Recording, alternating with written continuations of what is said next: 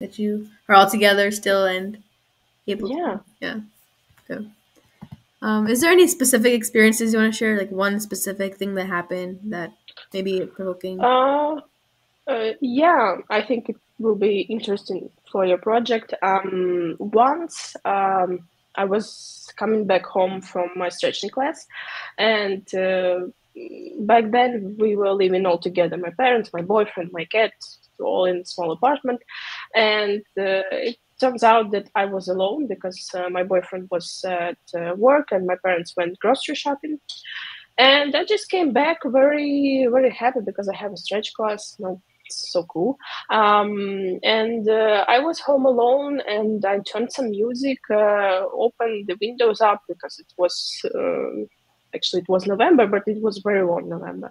And I was just listening to music and sing, and suddenly the rocket hit near my apartment, around 300 meters near my apartment. It was super. I get goosebumps just remembering that. It was super. How does it say? It was super stressed.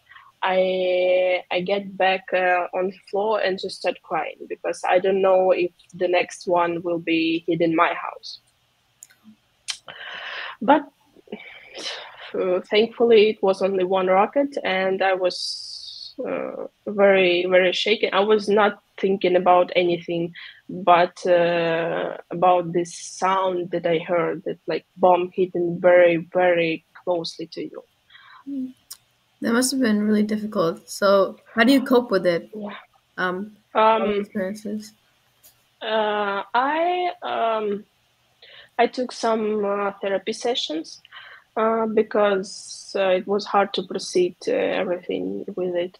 I was very afraid of any like loud sounds for a month. I think I I was waking up for an elevator doors closing and opening.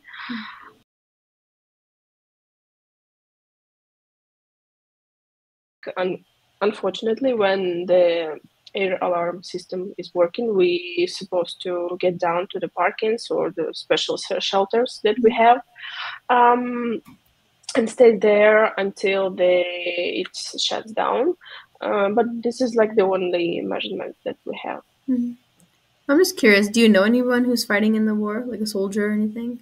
Or- Yeah, I have a classmate who's fighting, and I have two of university colleagues that are fighting.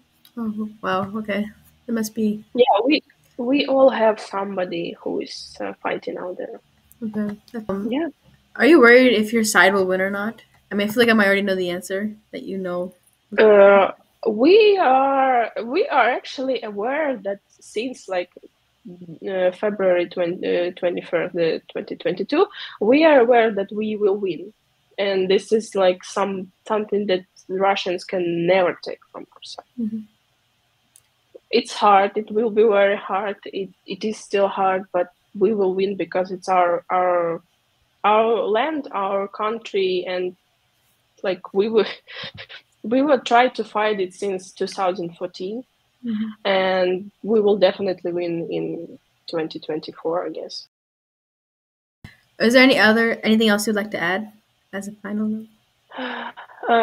Yeah, I would like to give a thankful note to all our American friends who is supporting. We are really, really appreciate this. Without the support, we definitely cannot win this war. And I think our mission here, not in the battlefield, to spread the information all around the world about the situation here.